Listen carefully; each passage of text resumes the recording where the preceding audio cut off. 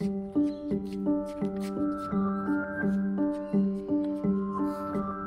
is a growing burden of developmental disability in that around 23% of children worldwide is having or at risk of a developmental problem.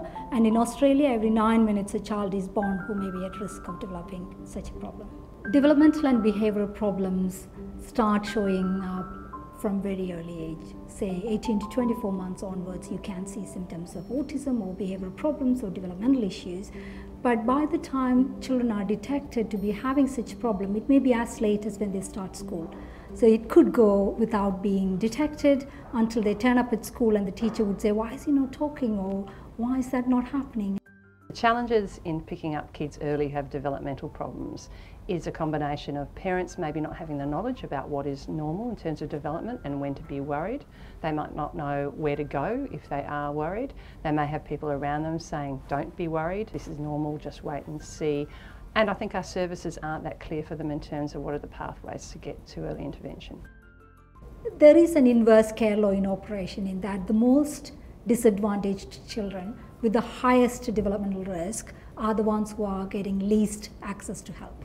The Watch Me Grow study was very helpful in understanding the barriers and enablers for families around how they could access services when they were concerned about their children's development. From the study, we developed the Watch Me Grow app, which is an app parents can fill in, that can give them some real-time feedback on their children's development, and they can use it to discuss with healthcare providers. We have realised that if there is a system to look after children in a more systematic way as to when they come for regular checkups or say vaccination visits, a beautiful opportunity that we can begin to see how their development is going. In the Watch Me Grow electronic platform or the web app, we have got some validated developmental assessments and questionnaires which they can complete while they are in the waiting room of a GP clinic, for example.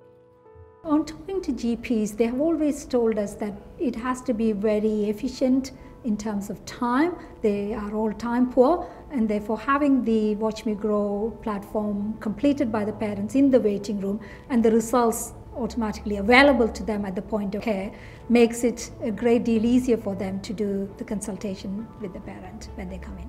And these questions will pop up based on the date of birth that the parent would be putting in. So the right questions for that age will come up. And as soon as they have completed the questions and submitted their answers, an email will go back to them saying what the results have been, and if there are any issues that they have raised concern when they were completing the questions, there will be the appropriate recommendations. Regardless of that, they will get anticipatory guidance of what that child should do, what you're expected to do at that age, and how they can promote healthy development. And every 6 months, they will get an email back, a reminder to say, time to take the questions again. So you get an ongoing monitoring of how the child's development is progressing over time in the preschool years. Watch Me Grow has helped me and my family because it's helped me learn when Caitlin might have needed a little bit of extra one-on-one time with me to help with her words and her language and pronunciation that she might have been a bit slow on to start with. She's got a bit of extra help now that I know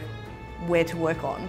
Watch Me Grow will enable us to pick up children much earlier than we have currently been able to do, which means that we can get them into services such as speech pathology, occupational therapy, physiotherapy, and into services such as high quality preschool, which means that these kids will get the intervention they need before they start school rather than starting school with developmental problems. We developed the Watch Me Grow program to reach out to every child who has the right to have access to early identification. If you piggyback with, let's say, vaccination visits, more than 95% of children will be covered anywhere in the world, even including in developing countries. And therefore, if we can have an opportunity for early identification through engaging parents and helping them to monitor their child's progress and development over the preschool years can really help in early identification.